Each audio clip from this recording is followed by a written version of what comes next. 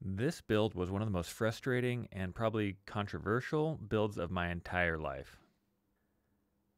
This build started with the most expensive wood I've ever purchased per board foot. This was a Myrtle book match, and I paid $4,000 for these two relatively small pieces of wood, and I actually don't regret it. And when I tried the glue up the first time, it was actually too hot in my shop and I failed, and I had to let it dry, come back with a saw, cut it in half before I glued it up a second time.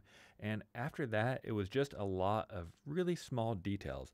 Clean up the burl edge, add the round over with the router, add the finish. The finish is a really meticulous process. It's not a really difficult process, but it can be very time consuming to get it right. And you can see why it's a little controversial right there. I decided to leave that void. I thought it looked cool. Some people aren't a fan, but you know what? Some people just don't like that type of thing.